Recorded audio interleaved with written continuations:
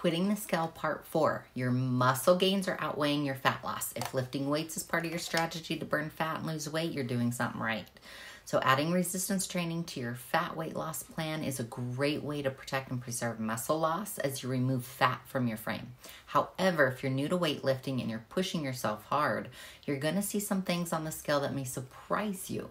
So your weight might actually not go down, it might go up. And this is because as you're losing fat and replacing that weight with muscle.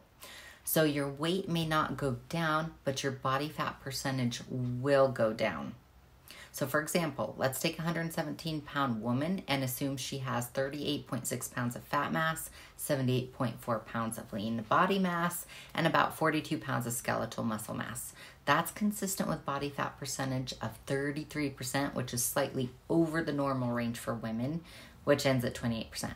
So now let's take that same woman and say she begins a comprehensive fat burning program that includes dietary changes, cardio, and strength training. After 3 months, she now has 32 pounds of fat mass, 84 pounds roughly of lean body mass due to a 66-pound increase in skeletal muscle mass. She still weighs 117 pounds, but now her body fat percentage is 27.8%, a big drop from her previous result of 33%. Which brings her into the normal healthy range.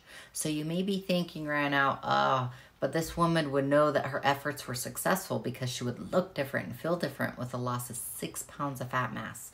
But remember, it took her 3 months to get there.